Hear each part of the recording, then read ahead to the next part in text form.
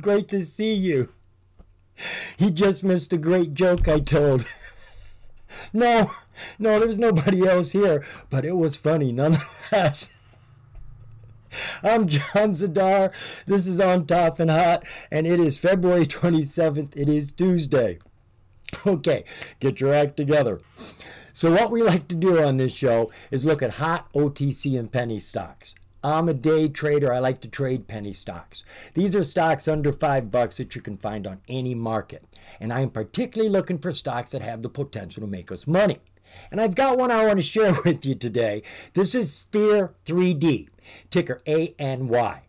Now, to be completely honest, I didn't find it.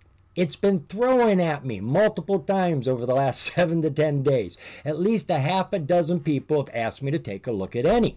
So I looked at any. She is a Bitcoin mining company. And like most Bitcoin mining companies, she's doing well because Bitcoin's doing well. It's up to what, $56,000 now? So all these Bitcoin mining companies that have been mining for a while, they got coins that they've gotten from a year ago, probably when they were worth $20,000 back then. Well, that pile of coins is swelling up and becoming worth more and more as the value of Bitcoin grows. And of course, they keep adding to that every single month by mining for more coins. So these companies have got piles of money that are just continually growing. So when 6 people asked me to look at any, I figured she must have something unique, something special going on. No, not really. I mean, she does have some unique news that came out about a settlement, which we're going to take a look at. But outside of that, she's growing just like the rest of them. So any finished today at $2.29, and she dropped about 5.5% today. Now, she is a penny stock on the major exchange, which comes with benefits, no transaction fees. You don't have to pay to buy or sell your shares on the major exchange. Plus, you can trade pre-market, aftermarket. And don't overlook that, folks. Some of the biggest bounces I have ever seen have happened pre-market. So you know what any does? What was her relative volume today? We had a little bit of an increase, maybe 75%, going from 1.2 million roughly to almost 2 million shares. Share structure for any. Not bad. Outstanding share count isn't even 15 million, just over 14 million. Don't know what the float is, but it won't be more than 14 million, and it could be considerably less. Market cap for the company, we are just about at 35 million. Financials for any. All right, over the last 4 years, her revenues were dropping from 5.5 million to 4 to 3, then jumping to 6 million at the end of 2022. Now we know these are millions and not thousands because they tell us up here we got to add 3 zeros to any of the numbers on any of these charts. Now what is strange here is while their revenues were dropping, they were making more and more money. Then all of a sudden they kicked their revenues up and they're losing a lot of money, down 13.5 million. What's up with that? Well, when we look at their quarterly reports, you can see it wasn't the full year. Whatever happened, happened in that last quarter, which we see a lot. The last quarter, there seems to be some balancing of the books or something, and we see some crazy numbers here. So we'd have to do some more research to figure out exactly what happened here. Looking at 2023, revenues are back on track and growing. 3 million, 5.5, 5.7 million. And again, they're starting to make profit and it's growing. Looking at the balance sheet for any. They've got just under $1 million in the bank. Total assets, 59 million. Total liabilities way down there at 11.2 million. So we've got a nice chunk of stockholder equity here of $32 million. That is for us, the shareholders. Taking a look at the disclosures for the company. We've got a 144 here, which is about some shares that are going to be sold, but it's just them discussing it. Hasn't happened yet. We've got some SC13Gs here. Now, an SC13G is always good news. This is a new investor coming in who is going to become part owner. So they're so interested in the company, they buy enough shares to get a percentage of the company and become part owner. When you see an A behind it, it means it's been amended. They had to fix something that wasn't printed up right. Well, we've actually got two of them here. One is for 10% of the company and one is for 5% of the company. Always good news. And taking a look at the news for the company. All right, we got current news down at the bottom when it comes up. All right. What do we got here? Sphere3d Corporation provides January 2024 production operation. We're going to take a look at that. And Sphere3d announces agreement with Core Scientific. These are the two pieces of news we need to consider. And it is the scientific one, this one here, which is the different news than anybody else has. So this came out January 23rd. Sphere3d Corporation, which is dedicated to becoming the leading carbon-neutral Bitcoin mining company. A point I didn't make a point about. Carbon-neutral Bitcoin mining is a big deal because they use a lot of electricity, a lot of energy, and if they're not getting that energy from the right place, they're producing a lot of CO2. The company has reached a settlement agreement with Core Scientific, Inc., which was approved by the United States bankruptcy judge Christopher M. Lopez. Turns out that Core Scientific went into bankruptcy, owing this company a lot of money for pre-hosting prepayments. Well, the company didn't get everything they were owed, but they did get $10 million. It wasn't a cash payment. It is an investment into Core Scientific. And there's a stipulation that if over a certain amount of time, I don't know how long, if the Core Scientific value depreciates, then Sphere3d gets more equity given to them. So at this point, Sphere3d and Core have no problems with each other. They're getting on.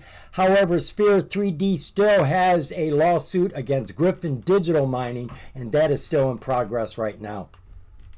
The other piece of news is production. They're still bringing in coins every single month. This covers the last year, just a glance over. A year ago in January, they did 37 coins. January of this year, they did 61 coins. And in December, they did 73 coins. Folks, that's a lot of money. Honestly, I'm not concerned that they dropped from 73 coins down to 61 coins. First off, chances are in December, Bitcoin wasn't worth as much as it's worth right now. So you don't need as many coins to get as much money. But they're bringing them in regularly. But they're also selling them. They told us here that January of last year, they sold 121 of those coins. They sold those cheap, didn't they? December, they sold 50. January, they sold 76. They tell us how many miners they got. Holy cow, have they added a lot of miners. January of last year, they were at 4.3 thousand. Now they're over 12,000 miners. Ungodly. And in case you didn't know it, folks, the way they earn these Bitcoins, the computers are given mathematical problems that don't have answers. And they are told to solve them. And if they solve them, they get a reward, a Bitcoin. It used to be like 4 Bitcoins per answer, but I think it's down to 1 now. My question is, where did you get all these mathematical problems that we don't have answers to? Are there really that many of them? And what are we doing with all of that new information? All those answers. Are we putting it to use? I mean, for more than just mining Bitcoin. So the company's got a lot of miners. They are pulling in coins. I don't know how many coins they hold right now. Maybe you can find that information out diving into their financials. But the company is growing steady. Right now, the chart has had some ups and downs, and she's at a point to where she could start climbing. But overall, the company's fundamentals on themselves, without looking at the chart, are really good. As long as Bitcoin continues growing, I don't see any problem with any of these bit mining companies, as long as they can pay their electricity bill. Let's go take a look at that chart now. So let's chart any over here at my free trading platform, Think or Swim. This is a 6-month, 4-hour view for Sphere3d. We've got our low bubble here at the beginning of December of 57 cents. Notice before the low bubble, we had no volume. None. After this bubble, it just hasn't stopped. It has been strong and consistent. Over the next 30 days, she climbed 800%, hitting a high of $4.30 here. Now, she created some strong resistances here. I've drawn those lines in, and as you can see, she's kind of stuck between them right now.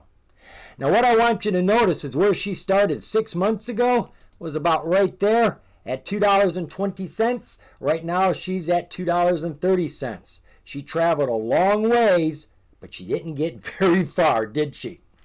So after hitting this low bubble, she got up on top of that 200, bounced off of it real hard, hitting this high at the beginning of January. Then she fell fast down to the 200, which is now a lot higher than where it was when she started this game. Came underneath it, and now she's been meandering around that 200 inside that channel. And right now she shows signs of trying to break out of this channel.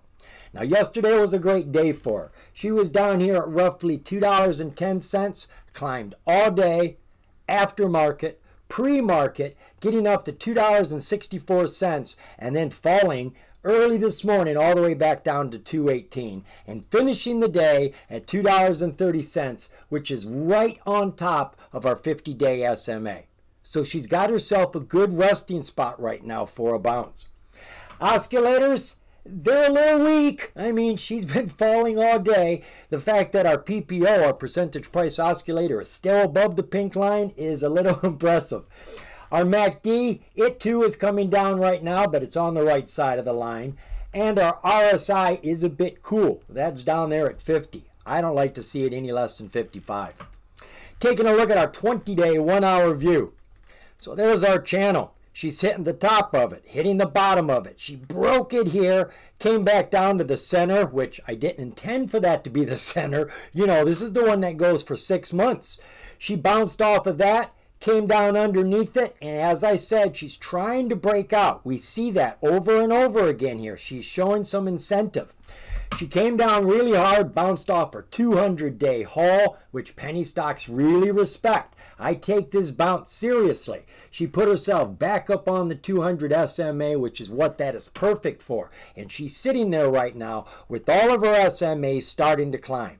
This looks like it has potential to start climbing again.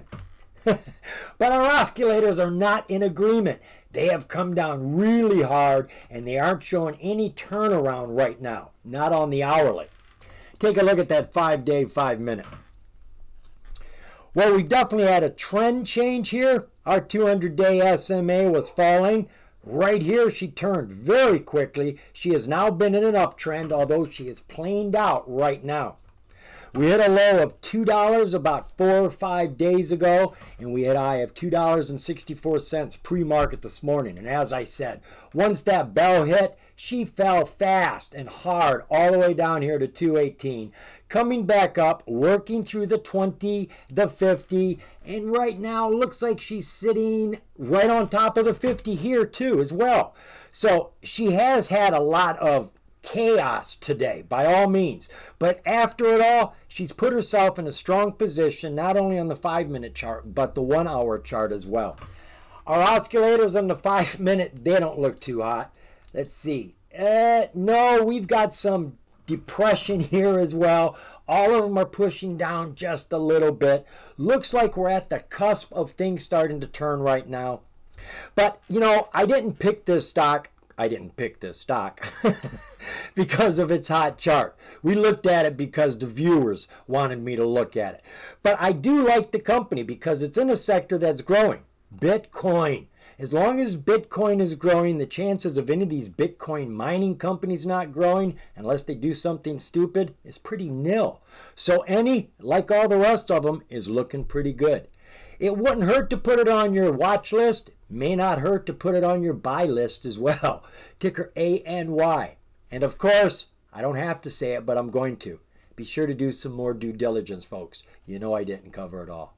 Remember, the more you know, the more you're going to grow. See you, folks.